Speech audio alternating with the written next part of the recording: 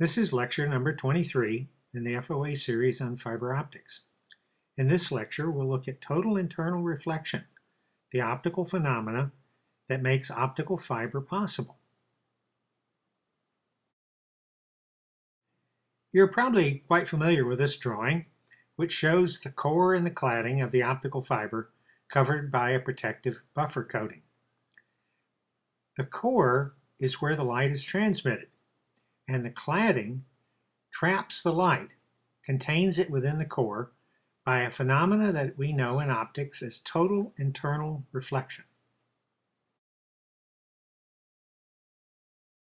When light travels through the interface between two materials of different optical properties, like water and air, as we see with this stick stuck into water, the light is refracted, or the angle of the light changes. And that's what makes a straight stick we push into the water look as though it's bent. The index of refraction is the speed of light in a material. And if we choose the core and cladding in optical fiber of the proper types of material, the light will be bent toward the core of the fiber at all angles. At a certain angle, the light will be bent enough to actually be trapped inside the core of the fiber. And this is what we call total internal reflection.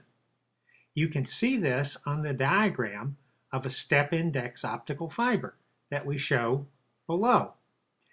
As the angle of the light becomes shallower and shallower, at some point all the light is trapped in the core. Well, we can take a step index fiber like that and a beam of laser light that's visible to us, and we can actually demonstrate this phenomena. We're going to do it with a large core step index fiber. The step index fiber we're going to use is a very large core, about 12 millimeters, and is typical with plastic optical fiber. It has a large core and a relatively thin cladding. That makes it very, very easy to demonstrate total internal reflection on this particular fiber. Let's look at what happens.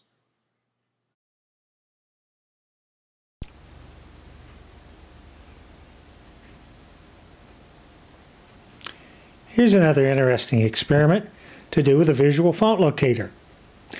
What I have is a large plastic optical fiber. It's about 12 millimeters in diameter and has a very high numerical aperture.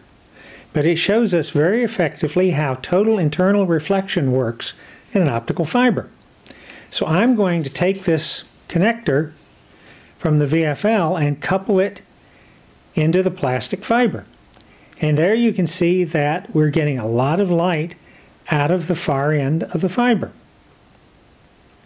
I can move the connector around and get slight changes in the far end of the fiber, but nothing significant.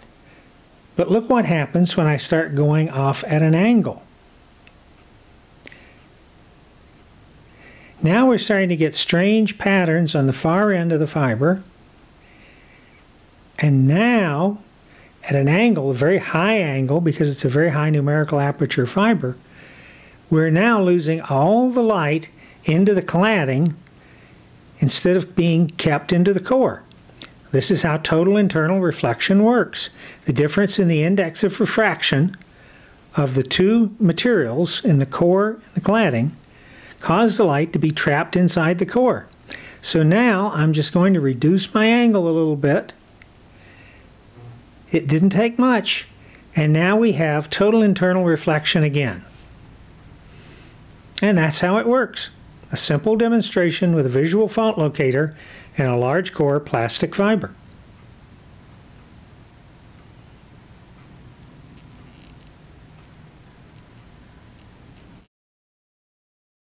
More technical information on fiber optics is on the FOA website and our FOA online reference guide to fiber optics and tech topics. We're the Fiber Optic Association, the professional society of fiber optics.